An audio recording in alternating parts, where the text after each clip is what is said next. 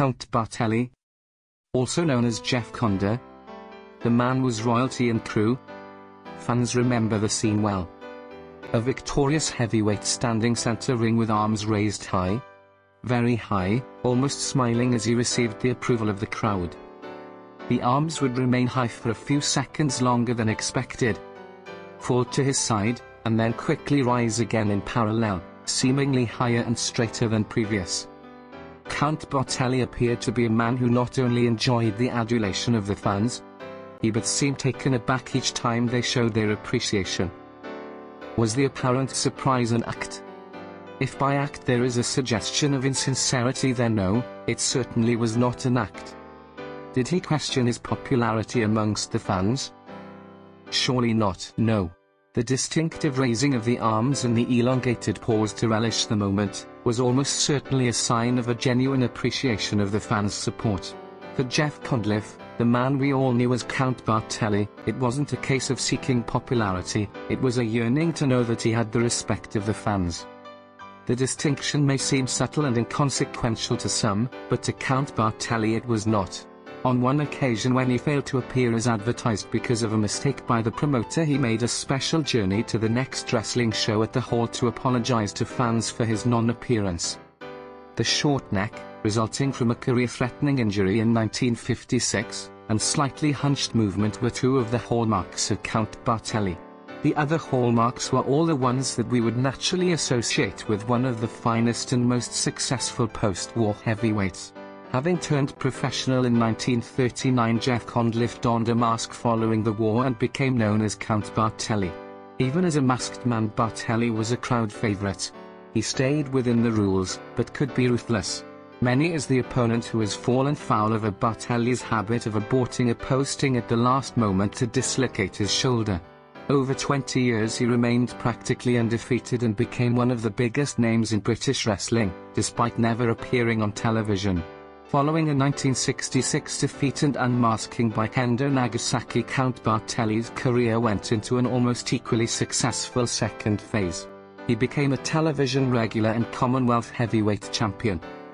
It was around 1972 the visit to the home of Count Bartelli on which this piece is based took place, yet the memories remain vivid. Here you will read impressions and memories, recalled as accurately as possible, aided only by a few untidy notes scribbled by an 18-year-old. The overwhelming memories are not of a wrestler, but of a genuine, caring man, never short of time and advice for those in need. He was the knowledgeable uncle, but without that God, here we go again, feeling that most of us experienced when listening to our own knowledgeable uncles giving us the benefit of their experience. No, not at all. Here was a man who had known, and overcome, hardship. Someone who had used his natural talent to find success in the worlds of sport and business. It seemed, therefore, quite natural to listen to him without feeling inadequate. We met at Crewe railway station. The journey to Bartelli's bungalow included a tour of places of significance that he was clearly keen to share, the neighborhood of his childhood home, primary school, a visit to one of his business ventures, and a stop at the greengrocer's to pick up vegetables for lunch. Pulling into the drive of the wrestler's bungalow, first impressions were of a grand place. Well, grand to someone from a Lancashire terrace. In retrospect it was probably very modest by today's standards and typical of a 1960s rural bungalow. The amount of land did seem impressive, and still does, with Bartelli saying he'd bought goats simply to keep the grass under control. It was as we stood watching the goats that the wise uncle began to show himself. One of the goats poked through the fence to nibble the cultivated lawn, the other man's grass, began Bartelli, sharing his views that people were much like the goats, dissatisfied and wanting something out of their each. Remember, these were the days of confrontational unions and 25% inflation, but no suggestion of any political references, just the sort of despair that many feel as they reach middle age. Although the focus of the day was wrestling, and specifically his career, Count Bartelli's interest in people and their welfare shone through and resulted in frequent references and advice on the way our lives should be conducted. Avoid smoking, avoid alcohol, quickly revised to the avoidance of excessive alcohol when he remembered he was talking to an 18-year-old student.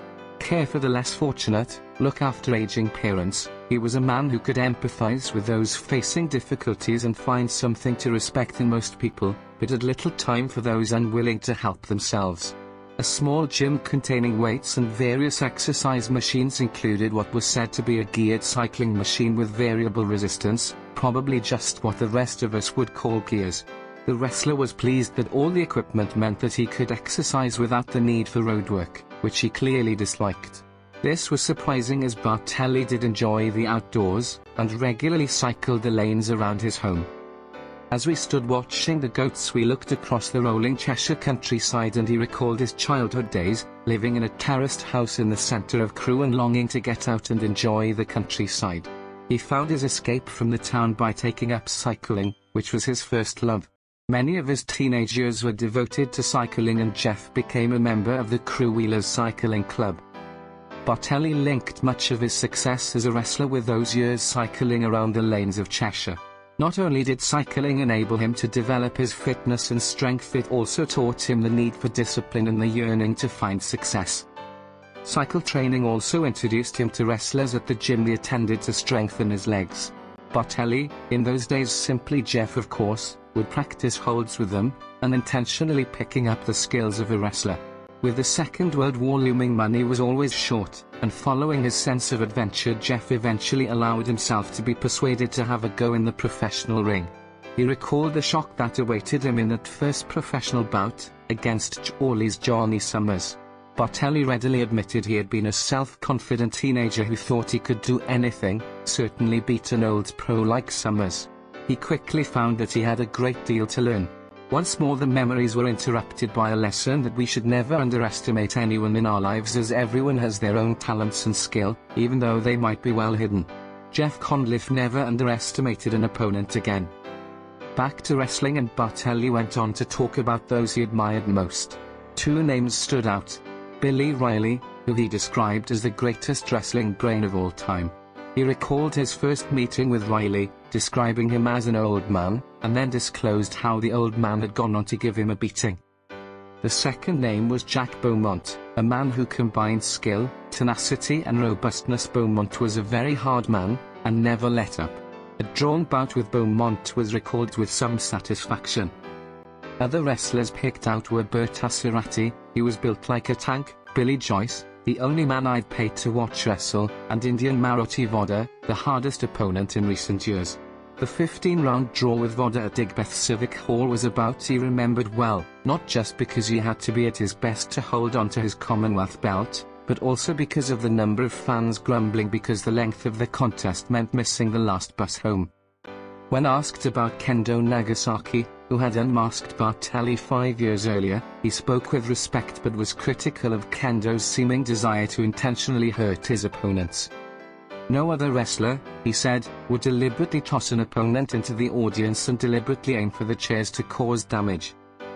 The first contest against Kendo Nagasaki was still uppermost in Bartelli's mind. He recalled the mixed emotions of the night. There was the relief of removing for the first time a mask that he bitterly disliked wearing, and the disappointment of his 20-year-long unbeaten career to an end. He talked of the ruthless way in which Nagasaki had tossed him from the ring, the sense of shock amongst the crowd. The fans actually began to plead with the officials, telling them to leave me alone and let me keep my mask on. It was unreal. All those years they wanted to see my face, and now they wanted me to keep it hidden. But when you've promised to do something for 20 years, you must stick to the agreement. In the months that followed his defeat, Bartelli traveled the country and ceremonially unmasked in each of the halls he had appeared. Most people thought that the defeat would signal the end of the road, but an unmasked Count Bartelli went on to carve a new career lasting another 20 years. During the remainder of the day we discussed many other subjects, mainly of little consequence, but Jeff Conliffe was a man who could easily discuss anything and everything with anybody. Having put the world to rights, he dropped me at the railway station and drove off to his wrestling venue for that night. I like to work on Saturday night. Have you seen what's on the telly?